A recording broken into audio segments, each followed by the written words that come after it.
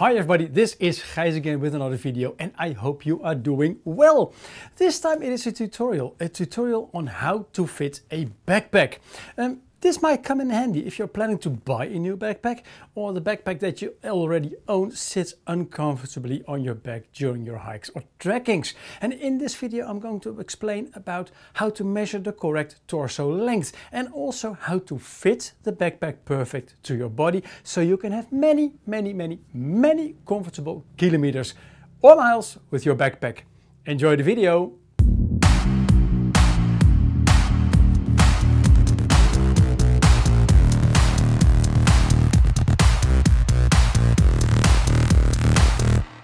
And welcome back to the tutorial on how to fit a backpack. If you are a returning visitor to my channel, then I would like to say welcome back and also many thanks for all your likes and also all the comments. That really makes my work worthwhile. If you're new to my channel, then you might not know that I am a 100% independent reviewer. Manufacturers are not paying me for the reviews that I normally do. Reviews on backpacks, like over here, on shoes, on bikes and also on watches and sometimes a DJI drone. Now, if you're done with watching at the end of this video and you like what I do, then please subscribe to my YouTube channel, follow me on Instagram and like my Facebook page as well. It really helps making more reviews for the future. So many thanks in advance already. Now let's start with the tutorial on how to fit a backpack. The fitting of a backpack basically starts with sizing, and with sizing I don't mean the volume of a backpack, but I mean the torso length. And now I might say something that you don't know and I need to explain this, but I can't do this all by myself, so let me introduce to you my lovely assistant. Introducing Joukje, my dearest, and Joukje is a name from the totally north of Friesland, the Netherlands, which is a very typical Dutch name. Now, totally comfortable on camera? Totally, you know. Totally, I know. You don't like this, I know, but thanks anyway. Would you mind turning around? And a little bit more. And a little bit more. Yeah, I'll tidy this up. Now, what you do need if you want to measure the torso length, which is what this is all about, you need of course a tape measure, and this is of course the one that I borrowed from her, but if you have a Stanley, a metal one, that will work as well. It needs to be a little bit flexible, that's more convenient. Now, what you do need now is basically 2 points on the body, and the first point you will find it to put your hands on top of your hip bones, on the basically that little hill that is there, the iliac crest I believe it's called in English, not totally sure here. Now what you see is that her thumbs, Joukje's thumbs, they will have a line in between. Now in the middle of this line, this is where your first point is of what you should measure. The second one is, and now you can do this at home or wherever you're watching this video, just put your chin on your chest and feel in your neck, and then you will feel this big lump bone. There are a couple of bones, but there's one big one. And at Joukje's neck it is here. This is the C7 vertebrae. And this is the second point that you need for measuring the torso length. Now you can stand upright again. Now what you do, you take the tape measure. And of course, let's start at the top. You take this point, you put the tape measure there, and then you go downwards to the point where the thumb basically points to this middle point. Now I see this is 49 centimeters, which is about 19 inches, I believe. So this is the torso length. If you're going to look for a backpack, this is the first size that you need. Now there is a second one that not a lot of people talk about. Yeah, you can turn around again. And the second one is basically the width of the hips, or the circumference, is that maybe the better word. Now what you do is you take the tape measure again, and at women's hips you take the widest point, and this is about 99 centimeters. Now if I do this by myself, and this is something that you can do by yourself, it is 90. If you measure the torso length and you don't have an assistant, or Joukje has me as an assistant in this case, if you do this in front of a mirror or you just do it at home, then if you measure it, and it is quite possible, you just do it like this, you feel the bump and you feel it here, then always do it 3 times. add them together, divide them by 3, and then you get a correct, basically average number. Now, measuring the torso length is, of course, it's not an exact science, but it is an indication number on the backpack that you need to buy. Now, thank you so much for this moment. Go back to whatever you were doing, your excuse for the moment. Let's do some video magic again. Now, with my wife out of the camera again, she's probably more comfortable. She doesn't know that she still have to come back later. And with the tape measure around my neck, which looks a little bit like I am a London tailor for very expensive suits, let's talk a little bit more on the sizes we just measured. One thing that I should say as well is that if you are going into a shop to buy a new backpack and you don't know your sizes basically, and the people who are in the shop who are not measuring whatever you are, then you should really think again, because yes, there are shop owners that know a lot about backpacks and about people, and they just eyeball you and they pick the correct size. But I think that, like we say in Dutch, meten is weten, which translates into like measuring is like a exact science, which is always better. Now, I must state that what we just measured, it's not really an exact science that is always spot on, because bodies vary a lot and backpacks vary a lot. Now, this was a nice little bridge to the backpacks behind me, because the torso length and also the hip circumference, what is also important is not every backpack is of course the same. Now, what a lot of backpack manufacturers do nowadays is that they make the backpacks in different sizes. And sizes, I'm not talking about volume, I'm talking about the torso length, about the back length of a backpack basically. Now, some manufacturers, and let me take a couple of examples. And it's not about the brands in this case, it's more about what kind of backpack it is. Like this Mammoth, it is a day to weekend backpack. It's got a fixed back length. So if you are planning to buy a day pack for a couple of hours to maybe a weekend away, and you buy the smaller volumes, then a lot, they don't have this adjustable back length. So if you buy that one, make sure that you pick a backpack that fits to your torso length and also fits around your hips. The same for the pinkish one, which is of course in this case it is a female backpack. But this is also one with a fixed back length, but there is a little bit of adjustment room up here. Now, so that fits a little bit more torso length. If we go to the sort of pinkish Vaude that I have over here, then you will see that on the strap, the back length ranges from small to medium to large to extra large. So that means that basically this whole piece of the back, where the shoulders are attached to, the shoulder straps are attached to, you can move it up and down.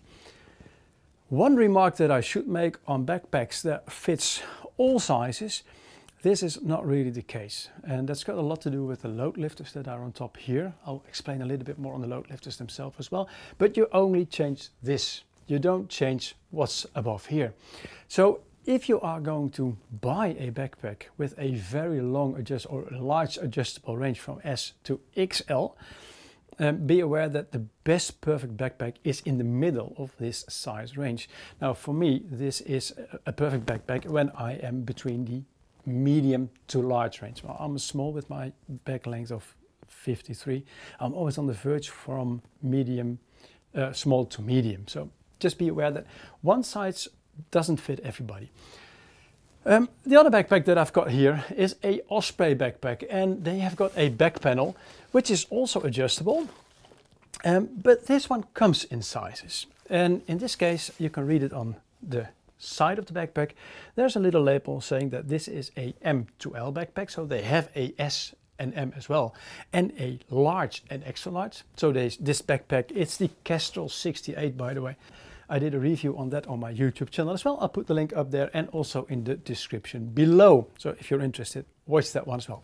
Now, the range, basically the 48 centimeters to 58 centimeters, what Osprey does, it's a Velcro piece.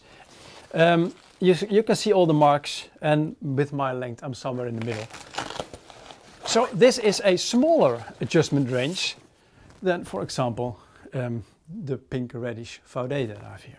Now, one backpack that you might have seen if you follow me already sometime is the review of the Fjällräven Sinji 40 8. Now, because this is a unisex model, we've chosen to demonstrate the rest of this video with this backpack, also because it is a very clean backpack. So it's very easy to show you what I want to tell you basically about how to adjust and to fit the backpack to your body so that it sits comfortably during your trekkings. And now it's time to get my wife back again. Now, welcome back. Feeling a bit more comfortable? A bit, yes. Okay. Now, we did of course some preparation. We adjusted this backpack already to Joukje's back length. One thing that I would like to explain, you see me doing this.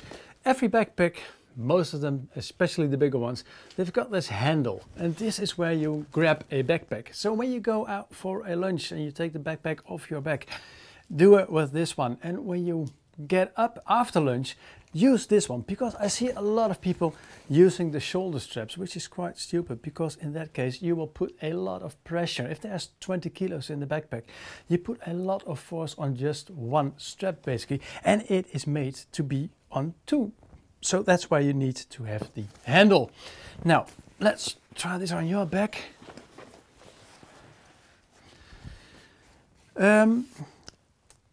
What we also did, and it's something that I always do when I test backpacks for my website or for the YouTube channel, is I always put a lot of weight in the backpack. Of course, for a day pack it's a bit less than for a full trekking backpack.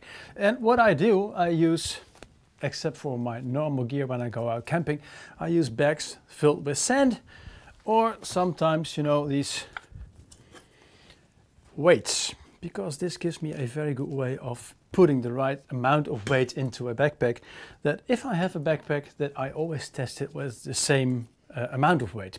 Now, if you go into a shop and you try a backpack in the shop, be sure that the shop assistant puts weight into the backpack as well, because without weight, of course, every backpack will feel very comfortable. Now, I put some weight in this one.